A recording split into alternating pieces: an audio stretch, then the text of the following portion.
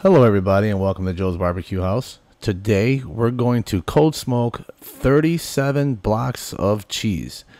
And we're going to do this on the Weber Smoky Mountain and on the Weber Kettle. The 8 blocks of the Kraft cheese you see over to the left, those are my brother's. He tried some of my smoked cheese and said, "Man, you got to make me some of that." I said, "Go buy the cheese and bring it to me," and it's on. Also, a subscriber, his name's Tom, he also was interested in some, so he brought me a couple blocks of cheese to smoke for him. And in the previous clip, I'd like to mention that I took a photo of those blocks of cheese on the cooling racks because that's how I'm going to keep these babies in order. Now here's a 5-rack system off the WSM. Most of you know that this is a highly modified WSM, and for those of you that are new to the channel, could please go back and check my previous videos to see how I created this. I also took a picture of this rack system with the cheese on it for a reference, because you want to make sure when you put it on the smoker that you put it on the same way you take it off. These blocks of cheese you see here are going on the Weber Kettle. Here I'm going to be using the Amazing Maize, and over here you'll see that I'm using Traeger's Applewood pellets. Alright, let's go ahead and get these babies lit up. And all I'm going to use here is my torch, and all you got to do is light the pellets for about anywhere from 10 to 30 seconds, just long until you see a flame. Let that flame go for about another 10 seconds and blow it out, and she'll start up. Alright, about a minute has went by, so I'm going to go ahead and place one of these inside the WSM, and the other one is going to go on the back side of the Weber Kettle. Alright, let's go ahead and get this Weber Kettle set up.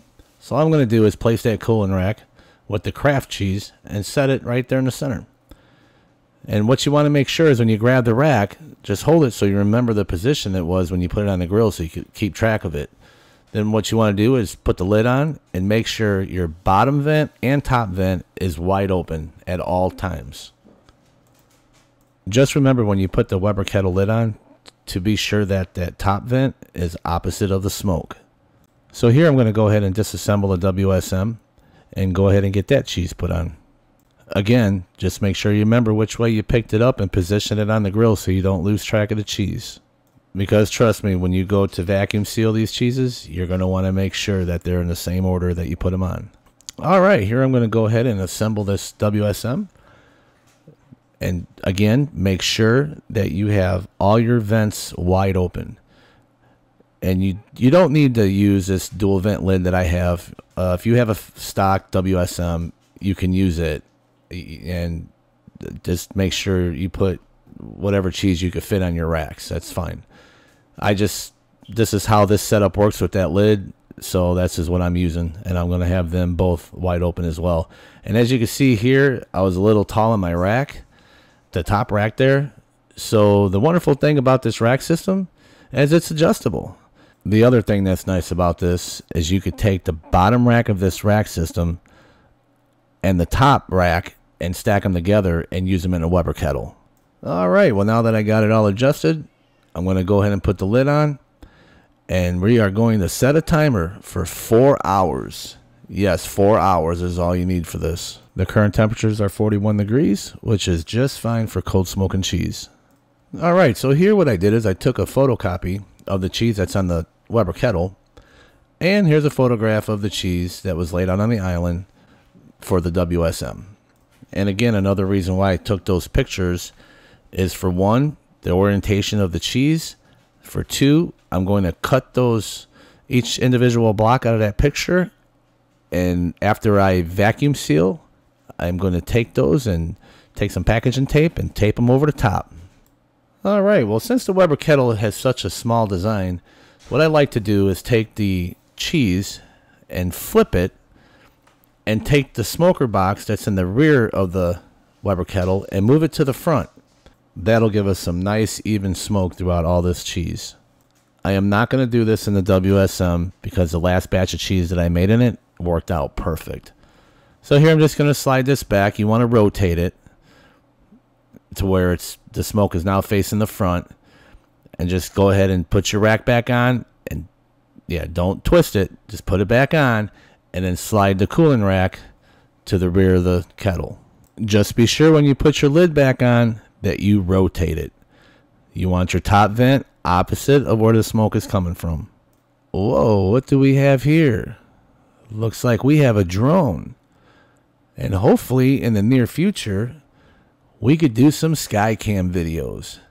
I can also do it live off Facebook, and I could do it live in the group. This should be fun. This drone is registered with the FAA, and I am not in any no-flight zones. I read up a lot on the rules and regulations, so we should be fine. All right, well, our 4 hours is up, and I'd like for you guys to look at some of the color changes in the cheese. And I also want to show you that maize.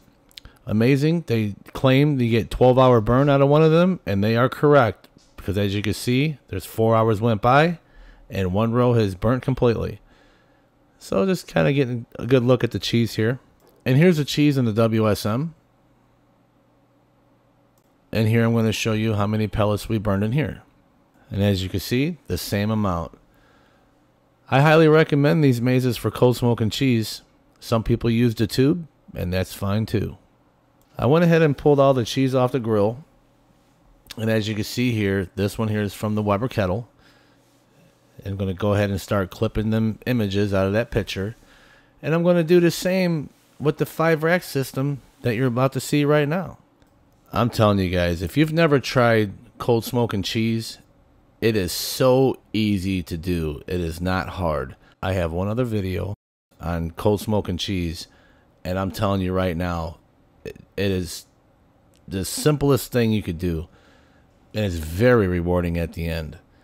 There's probably 25 people that's tried my recipe, and there was only one that didn't like it, and that was only because she didn't like cheese. And yes, that's you, Tanner. That's my son's girlfriend. Alright, now it's time to vacuum seal all this cheese and get it ready for the refrigerator. In my opinion, these Food Saver Ziploc bags are the way to go when you're cold smoking cheese, because you can always open it, take what you want, and then vacuum seal it back up. So, did you notice how I cut those blocks of cheese out of that picture and taped them onto these Ziploc bags? Looks pretty nice, don't it? Well, here you'll see that these are regular vacuum sealed bags, because this is our personal cheese. I really don't care too much how it looks, as long as the labels are on. That's all we need. So there you have it, cold smoked cheese by Joe's BBQ House. Now once you put these in the refrigerator, you want to wait at least 2 weeks before you try it out, but I promise you the results in the end will be fabulous. So if you like what you saw or learned anything today, please subscribe, hit that like button, comment below your thoughts, share to your friends, hit that bell notification. Thanks, and have a great day.